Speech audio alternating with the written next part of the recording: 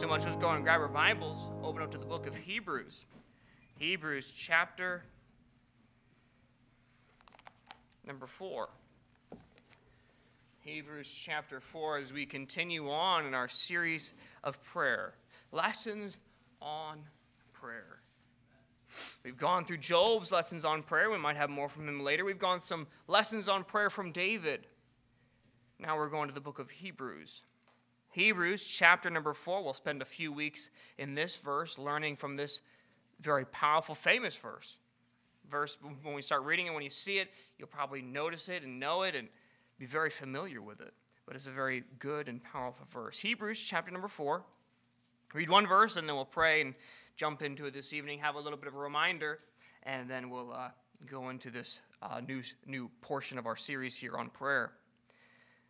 Hebrews chapter 4 and verse number 16, the Bible says, "Let us therefore come boldly unto the throne of grace, that we may obtain mercy and find grace to help in time of need." Let us pray. Dear Father, I pray that you help us.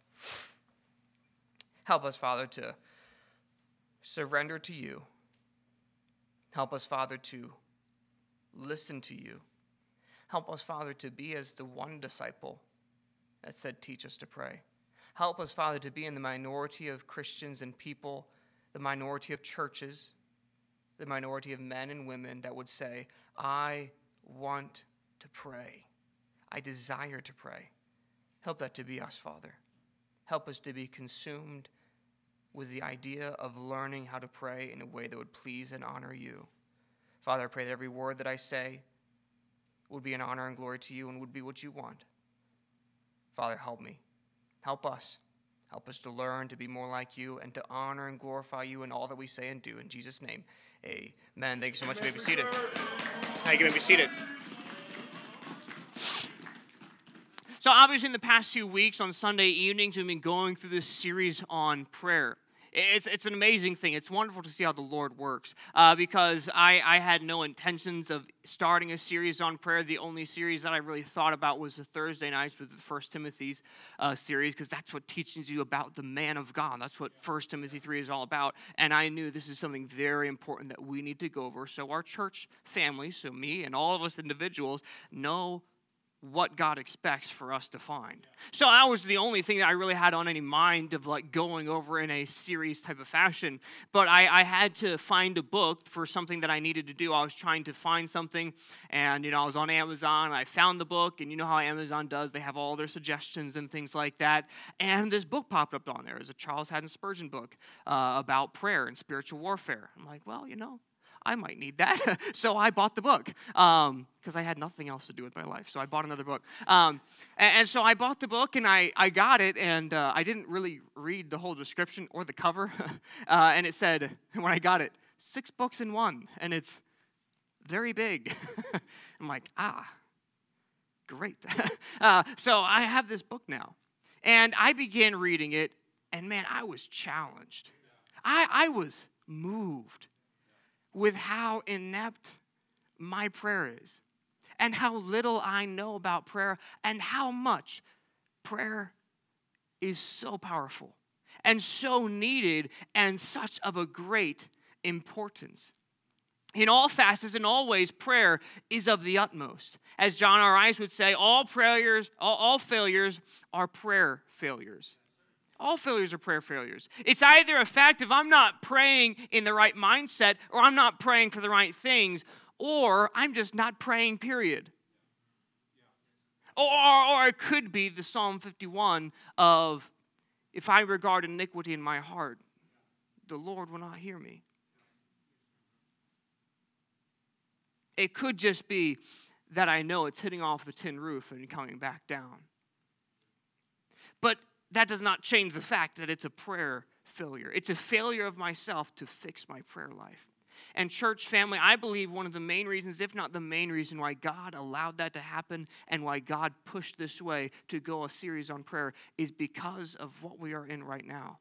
Because, church family, it's of the utmost importance that every single one of us, not just me, not just the men on the pulpit committee, not just the staff men, not just the deacons, it's important that every single one of us as a church family learn to pray, because we are faced with a very spiritual decision that can only be properly chosen and can only be properly followed if you learn to pray. Jesus Christ told his disciples, he says, watch ye and pray, lest ye enter into temptation. You have a weak prayer life, I guarantee you're going to have a hard time staying out of sin. You see, because Daniel was able to stand strong on his beliefs. Daniel was able to stand strong and obey God and not man because of his prayer life. Because the most time he spent with any living being was the time he spent with God. Every day, 3 times a day, open his windows toward Jerusalem and he would pray. That's a testimony. And that's better than any of our prayer lives. Guarantee. 100% guarantee. He had a better prayer life than you or I. Probably than most of us combined. He probably had a better prayer life. Because I don't know about you. I don't think I'd be cool and calm and okay knowing I'm about to get thrown into a den of lions. But the Bible gives no inkling that he was fretful or fearful at all. Or also, we could also look at his brethren, the 3 Hebrew boys, Shadrach, Meshach, and Abednego. They said, we're not careful to answer thee, O king. You know, I think they probably had a very similar prayer line to Daniel because they were not afraid of the king. The one that was about to throw them into the fiery furnace. The one that the fiery furnace was so hot that when they just opened the doors, it killed the men that was throwing them in there. That's how hot it was. So let's not play it down and, make all the excuses. No, it was legitimate fire. It was legitimate death. And the men that were throwing them in there died before they could even throw them in. And they said, we're not careful to answer thee. You see, because they had more of time on their knees than they did in the real world, quote unquote. They spent more time with their God than they did with any other living being because they understood this is the most important thing. And so, church family, I believe God has led us down this path of learning so much about prayer because we have a very important decision that lies ahead of us. And every single one of us needs to be able to find the throne of grace and beseech it with all of our might, with all of our ability, and combine all the things we've been learning about prayer. Ordering our cause. Let me make sure I go to the Lord prepared. That I'm not just going willy-nilly, whatever, one at a time, whatever it may be. No, I plan and I prepare myself. And I fill my mouth with arguments. I look through the Bible and I know, why am I asking and what does God say about it? And has he already promised it to me? Is there any attributes about God? Is there any history of God already doing it for someone else? Has God already done it for me? These are the things God is looking for. He's looking for the prepared and the planned Christian to come before him and say, I need you. And we learned about David as so confessing. Oh, I'm poor and needy. I'm a wicked man. I have done sin. Not just that, but I can't do anything. I am unable, and you are the only one that is able. See, that's what God is looking for. He's looking for the honest and the man of integrity to step up and to be truthful with him, and to be honest with him. That's what he's waiting for. And church family, it's of the utmost. It's of the highest caliber that you and I learn to pray and get serious about the art and the battlefield of prayer, because if not, our future could be very bleak. It could be very dark if we do not get serious about this thing of prayer, about the beauty of prayer. Because we have a very important decision that lies ahead of us. That if we, as I preached on last Sunday morning, right in our own eyes, if we just go because it makes sense to me, because it looks good to me, it passes my eye test, that's not what God's looking for. That won't do anything. That won't float in God's economy. God says, no, you do what I tell you to do. And you go the way I want you to go. But pray tell, how are you going to know what God wants you to do if you haven't spent a blessed minute with him in prayer? How is God going to tell you this is what you need to do if you won't even give him the light of day? If you won't even set time aside for him? So Christian, I know it's a challenging series, and it should be. Prayer is probably one of the most challenging subjects to preach upon because it's so needed, it's so powerful, it's so true, but we really don't do it. But if all this is a convicting message, a convicting series, it tickles your ears, it makes you feel good because you come down and pray about it, but that's it, then that's all it's going to be for you. A good tickle to the ear, and that's it. Because if you do not have the determination to make it a part of your life, it is good for nothing. It is a waste. So do not allow it to be a waste. Take the challenge and make it a part of your life because it is paramount. Our very church hangs in the balance, and we need Christians of conviction to find the place on their knees and to get one-on-one with the creator of the universe and say, I need your wisdom. I need it more than anything else. I don't need understanding of men. I don't need understanding of men's wisdom. I need you. And that will only come when the man, when the woman, when the child of God gets serious about this thing of prayer. So do not allow it to slip away. Do not allow it just to be a good challenging thought, a good challenging message. No, allow it to be a changing message. But once again, as I said this morning, it's your decision. And let me remind you, every decision you make is a decision. If you choose not to come to the altar, that's a decision that you made. If you choose not to apply these truths to your life, that's a decision that you have made. Not moving is not I didn't decide. No, you made a decision. You decided not to. And God knows that. And God sees that. And God will hold you accountable for that. God's not in this to play games. God did not give you life to make a game out of it. God did not give you this opportunity to make light of it.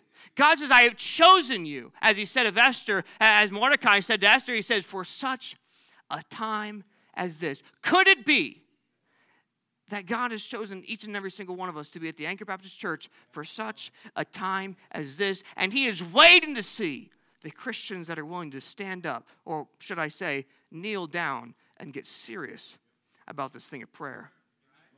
How important is it to you? How important is your walk with God with you? Because your walk with God is only fueled and is only as strong as the time you spend on your knees. As the time that you spend prostrate before the Lord in prayer. Church family, of the utmost importance, learn to pray. God desires to teach. God desires to show. As the Bible says, he wants to show his strong and mighty arm. But he's waiting for the Christians to pray. He's waiting for the Christians to ask. He's waiting to give us clarity and guidance. He's waiting to tell us, this is what you need to do. I've been waiting for you to ask, this is what you need. He's waiting for us to show it's important to us. And we talked about the urgent, the soul-grasping God. Jacob, all night, said, I will not let go. God's not looking for the quick 5-minute prayer. Oh, I know everything now. No, God's looking for those that this is serious. You show seriousness by consistency and by the oftenness of the prayer and by showing God, no matter how long it takes, I will keep asking. That's what he said of the one widow with the unjust judge. He said because she kept on asking, she got the judgment that she desired because she was consistent in her plea. And the judge finally said, okay, I'll do it. Just stop asking. He's trying to teach us. God wants to see how serious you are about it. You see, the unjust judge found out, if I don't give her what she wants, she's not going to stop. But I wonder if God knows, just give them a week. They'll stop asking. Just give them a little bit of time and it'll wear off. The emotion will fade away and then we'll see the true character and that's going to stop real quick. See, it's easy to pray when you're filled with emotion, when you're filled with what unction and all that good stuff. And that's great. But the character is what shows, and that's what God's waiting for. He's waiting for the emotion and all the frivolities to wear off, and he wants to see when it's just you and me, how long are you going to stay? Jacob showed, it's just you and me, God, and I'm not leaving. Except you bless me, I'm not letting go. Can you imagine that? That's a wonderful thing. Church family, don't just allow this to be a good, challenging series. Change. But only you can change. I can't change you. I can only change me. You're the only person that can change you. And that's between you and God. You have to make that decision for yourself that I am going to get serious about this thing of prayer. And then maybe God will get serious about what we need. Maybe God will then say, wow, they really want my advice. They really want me to put my input. I will. Just like he did with Jacob. Just like he did with the Syrophoenician woman. God may put you through some hoops to see how serious you are. He may ignore you. He may say no. He may call you a dog. But he just wants to see how serious you are. 12 years, the woman with the issue of blood. Imagine that. 12 years of the same problem, and she spent all her living. Imagine that. Having nothing left because she spent it all. I know. I'll go to Christ. He's the one that can help. How about it, church family? How serious is prayer to you? How serious prayer is to you is how serious God will be about answering your prayers. If you're not serious about it, then God won't be serious about it. Okay, that's fine. God says, okay, you're not serious about praying. Okay, then I'm not serious about answering. But once you show me you're serious, I'll show up. And I will show thee great and mighty things which thou knowest not. That's a promise of God. He says, call unto me, and I will show you great and mighty things which thou knowest not. I don't know about you, but I would like to see the things that I don't know about. I would like to see the God of the unknown show the great and mighty things. But I can't make that decision for you. That's a you decision. How important it is to you. Let's go on here in our series of prayer. Hebrews chapter 4, verse 16. Let us therefore come boldly unto the throne of grace, that we may obtain mercy and find grace to help in the time of need. Christian, true prayer is the soul entering into the presence of God. Let that sink in. When you pray, when you are truly praying, you are legitimately entering before God himself in the throne room of the King. It's not merely the utterance of words. It's not just a great feeling or desire, although those are parts of prayer. Prayer is words. Prayer is parts of desire. But that's not just what it is. That's prayers of the world. That's prayers of other religions. No, this is something of a true and legitimate nature, that when you pray, truly praying, not just saying words into the ether and the atmosphere, but no, when you're truly praying, you legitimately have your soul in front of God himself, in the throne room of the Almighty. True prayer is neither a mental exercise nor a vocal performance. And if that's all prayer is to you, then you're not praying. Okay, let me be very frank with you. If prayer is a mental exercise or a vocal performance, don't even try. You're not praying, and God says, okay, good for you. As he said to the Pharisees, you have your reward. If that's all it is to you, if you treat prayer as a means of let me see if I can figure out how to work this or puzzle this out, or let me see if I can impress everyone with what I'm saying, or can I impress God? God says, have it. That's your reward. You're not going to get an answer from me because you got your own reward. That's all you wanted. It was a mental exercise. It was a vocal performance. You got it. Good job. That's all you get. Is that all it is to you? Because that's not true prayer. That's a vain and prideful action. That's not prayer. That has no place in prayer. Mental exercise and vocal performance, all those things have nothing to do with prayer. And if that's even slightly in your mind, forget about it. Because God says, no. You're in here trying to impress me. Forget about it. I'm not a respecter of man. You'll never impress God. So don't try. Prayer is a spiritual conversation. It's the commerce of the soul with the creator of all. It's a conversation, a back and forth between us and the King of Heaven, the ruler of eternity. And I am allowed to have a commerce, a back and forth, a trade between myself and the King of Kings. John 4:24 says, God is a spirit, and them that worship him must worship him in spirit and in truth. You see, this is not something that's seen by the eyes of mortal man. That's not what prayers is. When I pray, I don't actually see the throne room of God. I don't see those things. It's not meant for the eyes of man. It's meant for the spirit of man.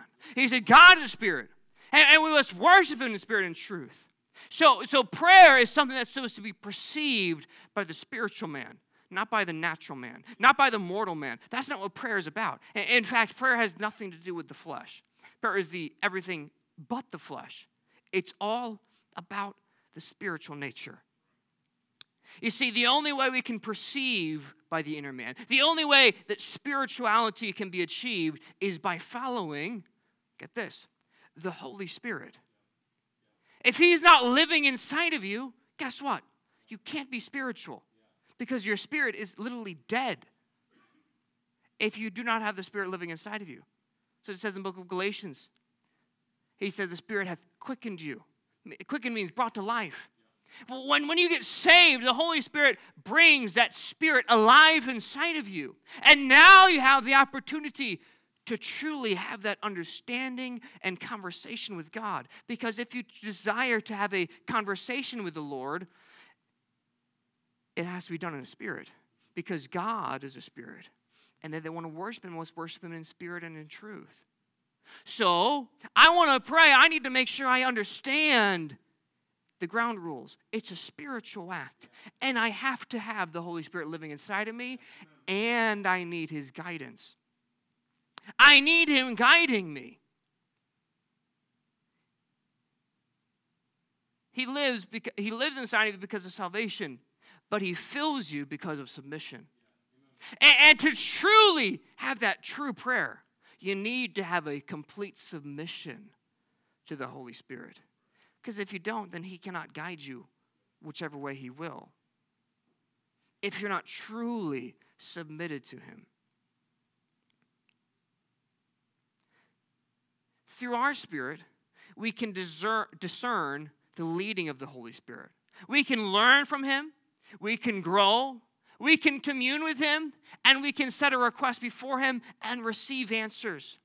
That's the power that we have of prayer. We get to go before God himself and have a communication, have a conversation. We get to bring our request to God, and we get to receive answers of peace and love from God Almighty. But that's only attainable through the work of the Holy Spirit, through the guiding of the Holy Spirit, through the Holy Spirit quickening and filling. But that's, once again, your decision. See, prayer is a spiritual work. It's a spiritual business, beginning to end, through and through. Nothing to do with flesh. Nothing to do with natural man. It's all the inner man. It's all the new man.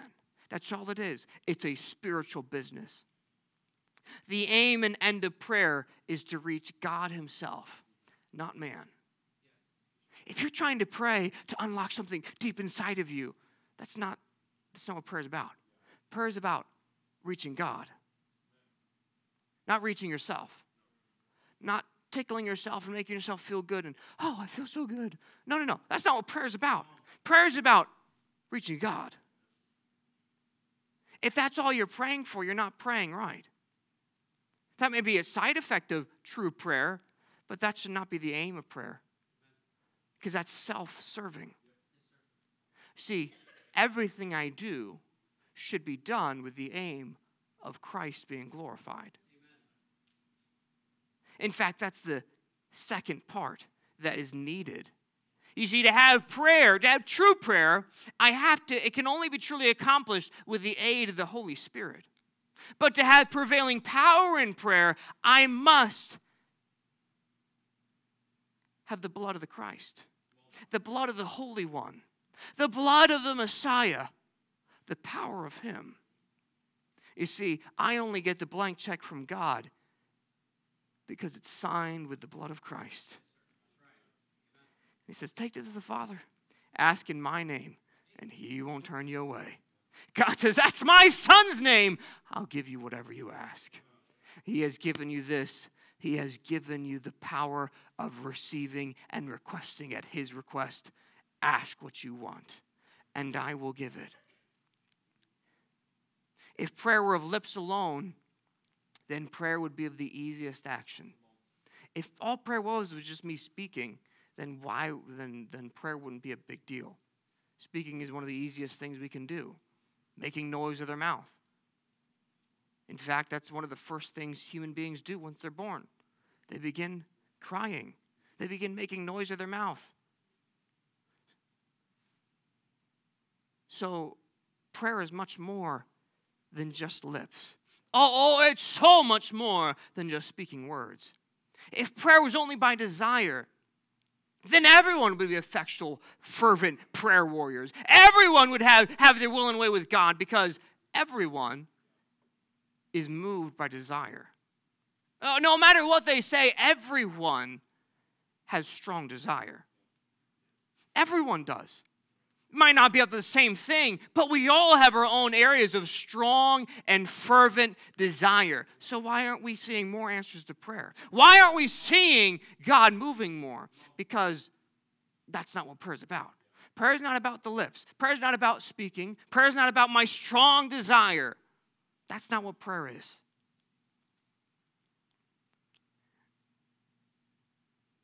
But those properly fitted in the spiritual realm, with the guiding of the Holy Spirit, that's when it's feasible. When the guidance and the teacher of the Holy Spirit guides those, that's when they have power. That's when God says, now you're getting it. Because you're allowing the Spirit, the Holy Spirit, to guide and teach you. This is what you need to say to the Father. Here, I'll even help you. The Bible even says that the Holy Spirit will even go to God on our behalf and say, look, He doesn't even know what He's asking for. This is what He needs. Right. Which, once again, is such a humbling thing. It's like, God, they're so inept, they don't even know what to ask for. Let me do it for Him. But He will only do that if we're submitted to Him. If we're not submitted to Him, He says, okay, ask what you want. But if we're truly at the place of, I don't even know what to ask for. I need your guidance. He says, okay, I'll go to the Father. I'll help you out. Do you have that submission with the Holy Spirit? You see, I want to have true prayer. He, the Holy Spirit, must be present through all of it. Otherwise, it will be an exercise in futility. It would be a good vocal performance. It would be a good mental exercise. But if the Holy Spirit's not there guiding and helping, just chalk that time up, because it was a waste. God's not looking for you. He's looking for your submission. He's not looking at how great you are. He's looking at how humble you are, how ready you are to submit to the Holy Spirit. Without the Holy Spirit, true prayer is not attainable. The only thing we'll offer if we don't have the Holy Spirit might have the name, might even have the form of prayer, but the substance, the necessary ingredients will never be present. As we talked about on Thursday, it'd be like making a batch of cookies with no sugar, chocolate chip cookies with no sugar and no chocolate chips. They look like cookies. You can call them chocolate chip cookies, but believe me, they ain't tasting like chocolate chip cookies.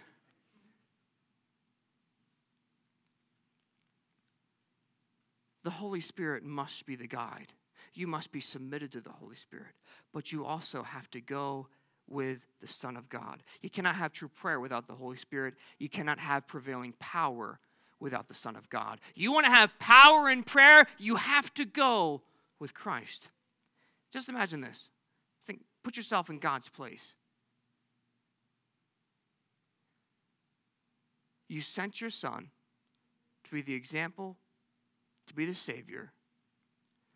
And then these peons that have rejected and rebelled now are coming to pray to you, and they're not even coming with Christ at their side. They're not even coming with the blessing of the Christ. With Christ isn't even on their mind. We don't even care if it glorifies Christ because it's all about me. Oh, I need this. Oh, I will let you help me out with this. I need your help, God. Please give me wisdom about this. But we're not even worried about Christ. We could be asking for the right thing, but if Christ isn't even on our mind, if he isn't even at the forefront, what are you doing? God's insulted. He says, you dare come to me, and my Son isn't on your lips. My Son isn't in your mind. How dare you come to me? How dare us come to God, making requests of him, and his Son isn't even in the realm of our thought process, because it's just my problems and what I'm facing and blah, blah, blah. Me. God says, okay, what about my Son? What about the one I gave? See, God has given you prayer, and you don't even have the decency to pray with the Son of God and with his preeminence in mind. God's saying, I'm waiting for you to follow the guidance of the Holy Spirit, but be in step with my Son and have him in thought. Father, I need this because I believe it will be an honor and glory to you, and I believe it will give praise to Christ because of this, and this. God says, okay, yeah. That's what he means when he says this signed blank check with the name of Christ. I'm saying, God, this is all about your Son. It might help me, but that's not why I'm here. It might be of a help to me, but I'm here more on the fact that it would be an honor and it would bless and put Christ in the place of prominence. The man that tries to pray tries to show the desire of his heart and is without the blood of Christ powering his petition. It's not sprinkled with the blood of the Holy One. It has not been dressed with the sacrifice of the Messiah. You might as well be Cain and bring your fruits to the sacrifice. And God will say, okay, what do you want me to do? Give you a round of applause? Because I'm not blessing that. Because you didn't listen to me. It's very simple. God said, come with my Son, with his blood. Ask in his name, and I'll give you anything. It's pretty simple. So why isn't it happening?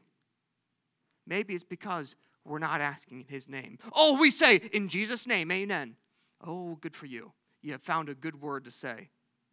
Once again, God could care less about your words and your vocal performance. He wants to know, what do you mean? He's waiting for us to be like Jacob and prove. All night long he held on. He lost full mobility of his leg for the rest of his life, and he hung on. He was commanded by God, let me go, and he hung on. You see, if God is just worried about Jacob's words, He would have blessed them right at the beginning. But no, he says, I want to see you mean it. I want you to show me. Oh, you may say in Jesus' name, amen. Oh, that's good. That's right. But God says, show it to me. Show me that it's about Jesus' name. Show me that it's about the prominent one. Show me it's about the Messiah. Then I'll give you everything you ask. Anything you ask. But until then, rejection.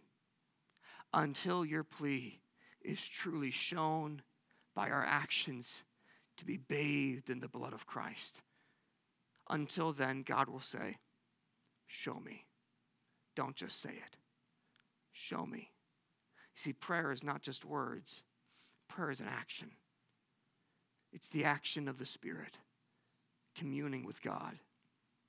You see, true prayer is led by the Holy Spirit and presented by Christ.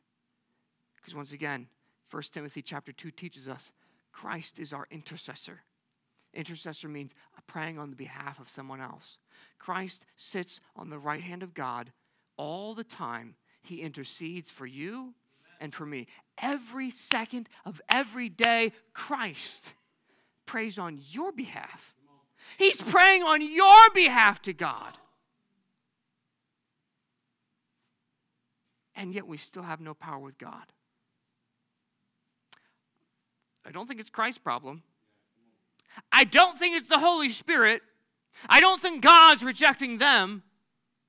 So there's only one thing left in the equation. I am the problem. I am not praying the way I should because the windows of heaven should be open. Whatever I ask, God should give because he made that promise. Once again, God cannot lie. He made a promise. So it's not him. It has to be us. How's it going?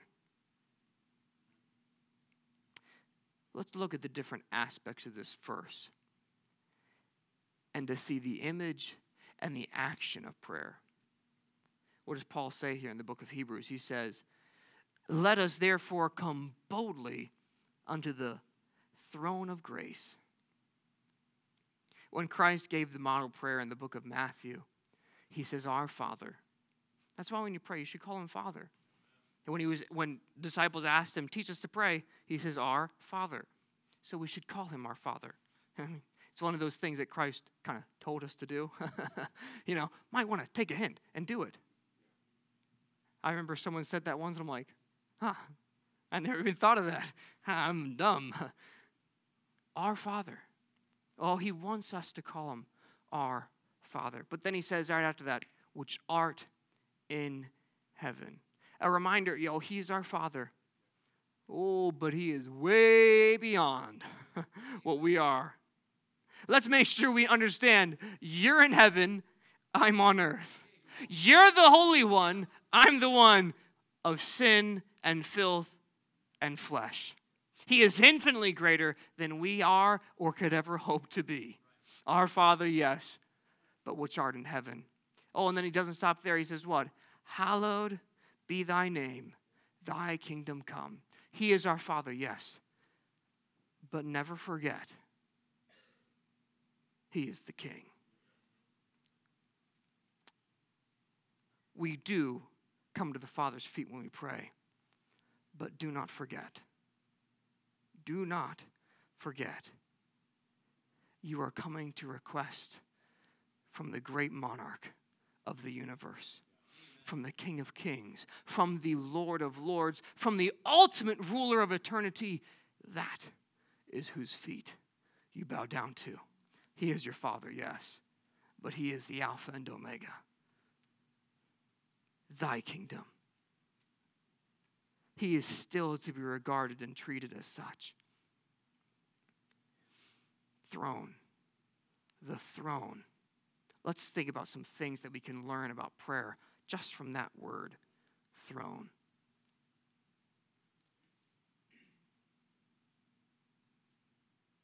throughout histories were no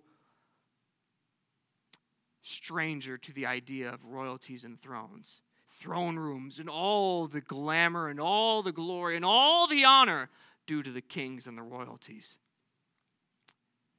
Just as all throughout history, when a person enters into the throne room of the king, they only enter if they are called or if their entrance is fraught with the lowliest of reverence. The first thing I can learn just from the throne is lowly reverence. When I go to God, I go with the lowliest of reverence. Remember who you are.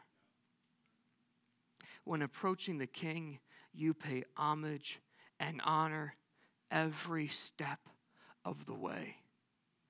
It is no small deed that you come before the King of heaven. It's no small deed that you bow before the Almighty.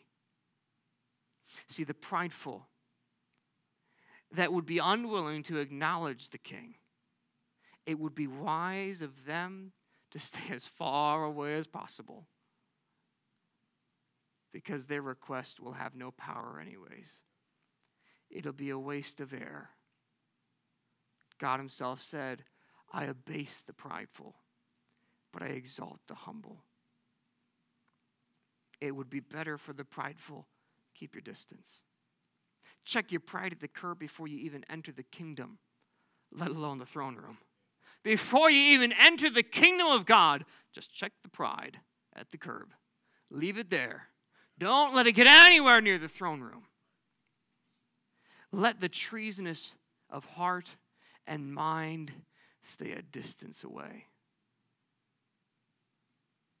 Only the lowly, reverent ones should come before the king, enshrined in his majesty. That's where you're going. Every time you pray, you stand before God Almighty, robed in beauty and majesty and all the honor anything can muster. It's his and his alone. Do not forget, that's who you stand before. This is not merely a king. This is the King of Kings, the Lord of Lords, the Ancient of Days, the greatest of our emperors. Don't even hold a speck of dust to his power. And we've had some pretty powerful men throughout our history, and they can't even have a speck of dust. With all the power they had, God says, that's cute. That's the dust in the corner of my throne room. Good job. How foolish. Monarchs have said throughout history that they have the divine right. The divine right of kings. Oh, man. Only one rules with the divine right. And you're allowed to enter his throne room at any time. The divine right. There is one. 1 Timothy 6:15 says, the blessed and only potentate. That means ruler. He is the only ruler. Oh, we're so prideful. And we're so full of ourselves and our authority. He is so great. And we are such filth. Come before him prostrate, laying down, I am nothing. My mouth touching the floor. I don't even deserve to look up to you. That is the King of Kings. Imagine him sitting on his throne. It's God's throne room, not man's throne room. The best you can imagine, the best you've seen, doesn't hold a candlestick to his throne room. His throne room is a beauty and honor and majesty like we can't even imagine, like we can't even comprehend. And every time you pray, you step foot into that throne room. See him high and mighty and sitting on his throne. And he's all ears to you. Oh, lowly reverence. He is king. we ought to treat him as such. He is king. Heaven obeys him with joy. Hell trembles at his gaze. The earth, whether willing or unwilling, it will bring forth his praise. So the Bible says, even the rocks will cry forth. That's how powerful God is. And he said, come boldly to my throne. His power can make or obliterate. Everything is but an ease for him. There is nothing hard for God. There is nothing that God sweats about. There is nothing that God struggles with. It's of an ease to him. Come before him with humility. I am lowly and reverent. I don't deserve to be here. I don't deserve to stand before you. Familiarity, yes, but only with hallowedness in mind. Hallowed means reverent and respect of the utmost. That's like the highest level of respect is hallowed. It's something it gives the idea of it's so special that it shouldn't even be touched. It's so important that you can only admire it from a distance. God's fine with us being familiar. He wants us to be familiar coming into his throne room. But make sure it's hallowed. Make sure you don't downplay the throne room of God. It's the most amazing place. And one day we'll get to see it. But I get to spend every day in the throne room of God. Oh, I must come with boldness, but not impertinence. Just like the 3 Hebrew boys. Oh, we're not careful to answer thee, O king. God will deliver us. But if not, see, they weren't impertinent with God. They were bold. They had the boldness of God, but they weren't impertinent. They knew, I'm not the director of God. God's not my lapdog that I snap my fingers and he comes running. But if not, O king, I trust him anyways. See, they knew whether it's by fire or miracle, we're delivered out of your hands. You're a creature of dust. He's the ruler of heaven. And he says, come, pray to me. How about it? When's the last time you thought about the majesty of God and your filth and iniquity and sin and putrefaction? A pile of garbage. That's all we are. And God says, come. Come boldly to my throne. Dear friend, we do not bow lowly in reverence as we ought. Do not lie to yourself. We don't. I don't think it's possible to have enough reverence for God. I mean, you can't get more different and more of a span of a gap than us and God.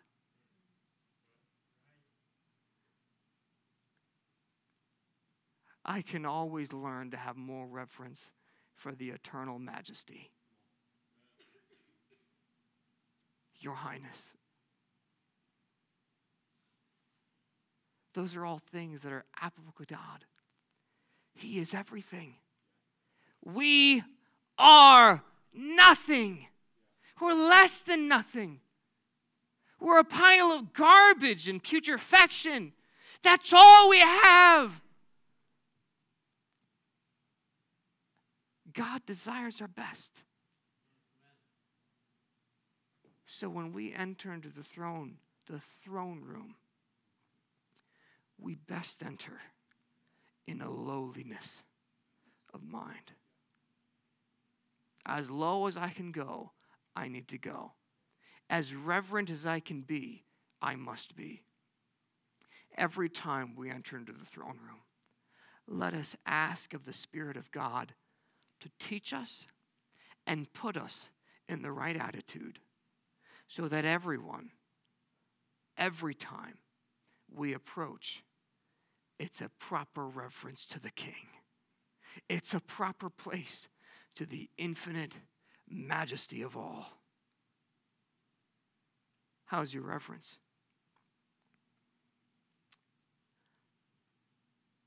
I know I can say of myself, I don't give God the reverence I should. How about you? When's the last time you've really thought about who God is and how pitiful I am? And he says, come unto me. Come to my throne room, the place of perfection. Bring your filth and garbage and come to me. Let's start treating him with the utmost reverence. I am nothing. You are the highest of all. He is our Father, yes. A wondrous thing we get to call God our Father. But never forget, he is the King. Let's pray. Dear Father, I pray